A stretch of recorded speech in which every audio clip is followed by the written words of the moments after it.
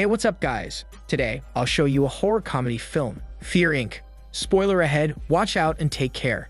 The movie begins with a frantic blonde woman running around a multi-story car park. She hides behind a wall, talking to someone on her phone, insisting that she wants to cancel this thing. But the person on the other line reminds her that she asked for it. Looking up at one of those parking lot mirrors, she sees a man in a suit and a ski mask, dragging a metal bat behind him on his way towards her. She runs down the stairs and begs the other person on the line to make it stop. He tells her to hold, and she starts running away again. She reaches the elevator, pressing desperately on the button, while the assailant calmly walks toward her. Before anything can happen, the light goes out. When it comes back on, the assailant is nowhere to be found, and the elevator door opens. We find her again at the rooftop parking, searching for her keys in her bag. She's still wary of her surroundings, but ultimately relieved to have escaped the nightmare she was in earlier. She's distracted when a security guard pops out of nowhere, asking her if she's doing all right. She refuses his help and explains that she just wants to get in her car. He tells her to report anything strange going on, since his office is close. When she's finally inside her car, the radio comes on. It seems she caught a couple of people mid-conversation, and they sound like they're looking for her. She tries to change the frequency, but it's the same thing on all channels. She hears them talking about her being in her car, which makes her stop. A rope is then wrapped around her neck, and she struggles, while an unknown assailant suffocates her to death. We find Joe, an unemployed horror movie buff, too lazy to do the chores he was tasked to do that day. Instead of being productive, he does the opposite of what's on his list. Lindsay, his girlfriend, catches him just floating around the pool. She reminds him that he promised to help around the place. He tells her not to get pissed and points out that it's their date night. He takes Lindsay to a haunted maze, but finds that it's not scary enough for him. He comments that he wants to be scared, to the point that he's crying. Some guy pops up next to their table and leaves Joe a calling card for a company called Fear Inc. He instructs Joe to call the number if he ever wants to be scared.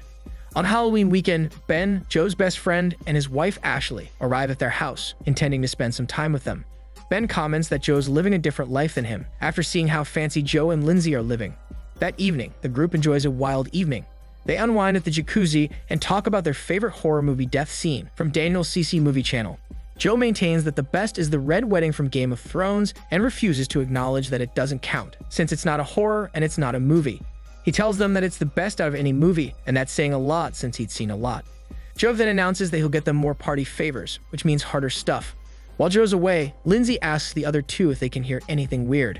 Ben plays stupid, but Ashley tells him to check it out.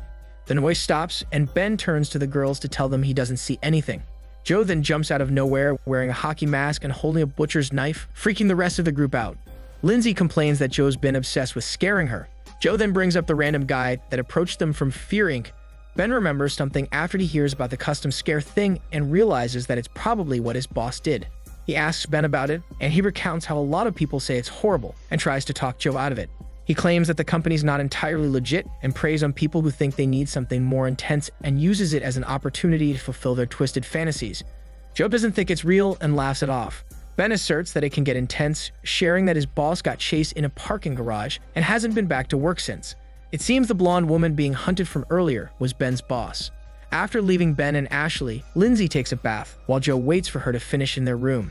He finds his missing phone and wallet on the nightstand, with Fear Inc.'s card on top. Unable to ignore it, especially after Ben's story, Joe calls the number. He has a weird conversation with the man on the other line who seems to be speaking with Joe and someone else.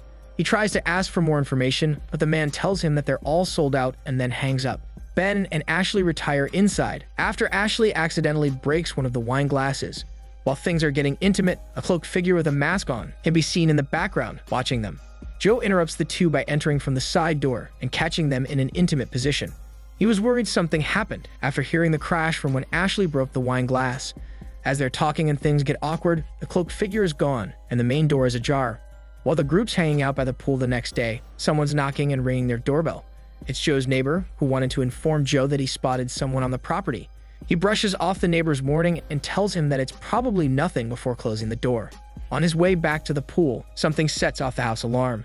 He hears movement and warns whoever it is that the cops are on their way. He checks the house further, grabbing a golf club as a weapon. He finds a warning in the sauna, which seems to be written in blood. It reads, "It begins, your life ends."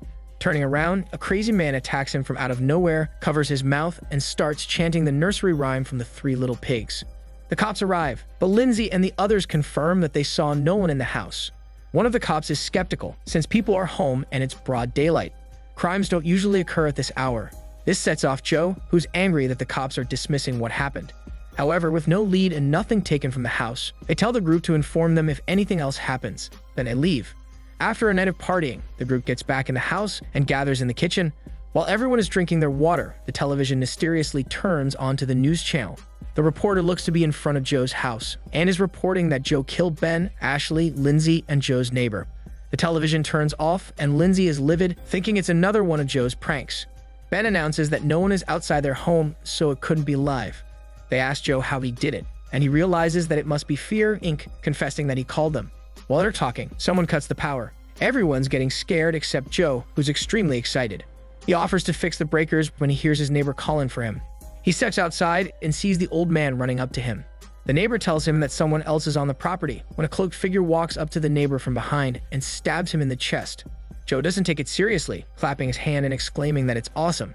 He runs back inside and delightedly explains that they Barrymore'd the neighbor, referring to how Drew Barrymore died in the Scream movie. The group begs for Joe to cancel the game, which he reluctantly tries, but gets a busy signal, so he convinces them to go along with it in the meantime.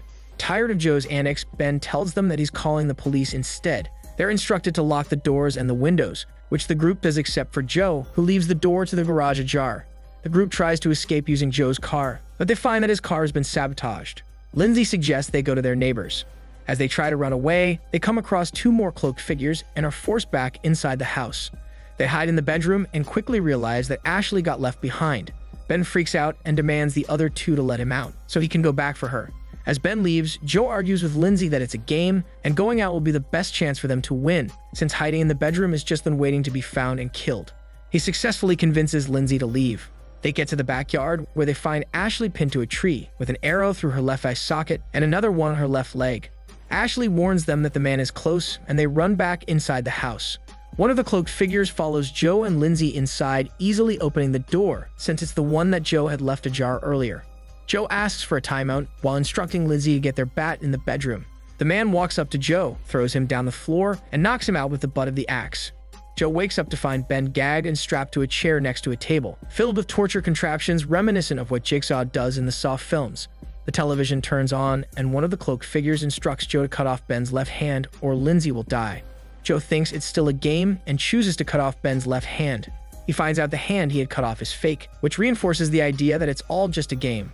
He's told that the key to his freedom lies within Ben, which he realizes means that they hid the key in Ben's chest. So Joe cuts Ben's chest open, but is unable to find the key inside. He discovers that the blood pouring out of Ben's body is real. This makes Joe question what's happening as Ben loses consciousness in front of him.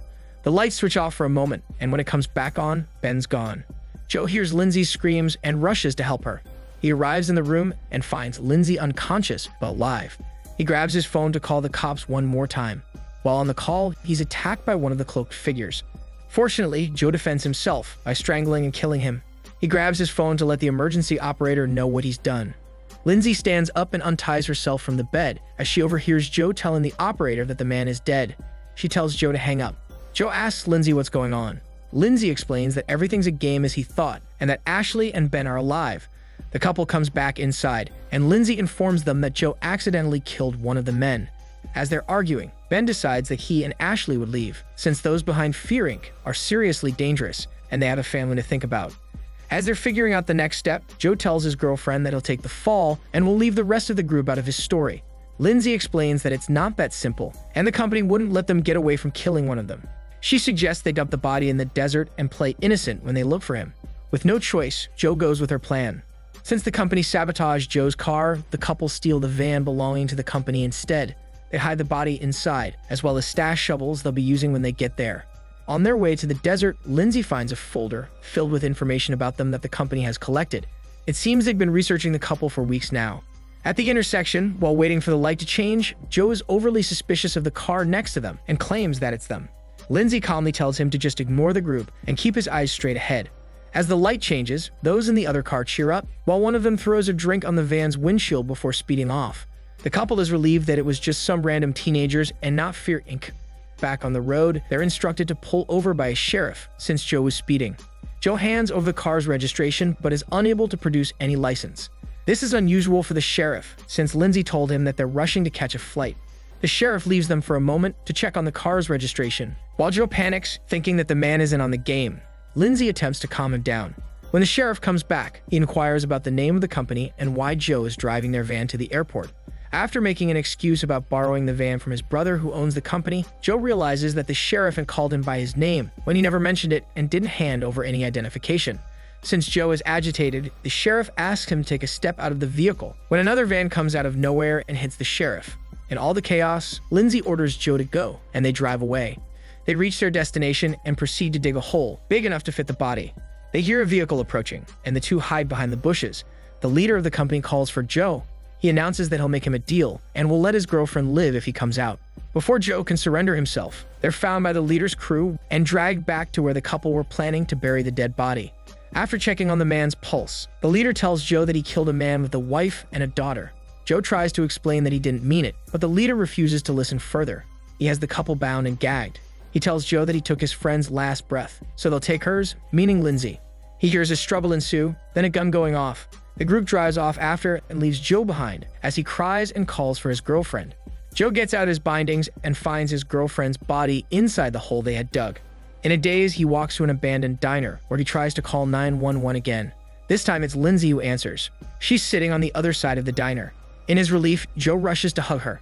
Lindsay discloses that it was all part of the game, and their friends were all in it. The leader and the rest of the Fear Inc. crew arrive with Ben and Ashley to celebrate Joe surviving the game. While drinking, Ben admits to Joe that the group is truly dangerous and is grateful that nobody got hurt. The Fear Inc. crew then surrounds the four, and Joe exclaims he knows the scene from somewhere. Suddenly, one of them snaps Ben's neck, another shoots Ashley in the head, while another slits Lindsay's throat. Before the leader kills Joe, he tells him that he can't let him leave without experiencing his all-time favorite death scene, referring to the scene from the Red Wedding in Game of Thrones. He then slits Joe's throat. The movie ends with the phone ringing and one of the Fear Inc. operators answering the phone. He tells the person on the other line that their service is sold out. He then announces to the rest of the crew that they've got another customer. This is Daniel's CC Movie Channel. Stay safe and enjoy your day.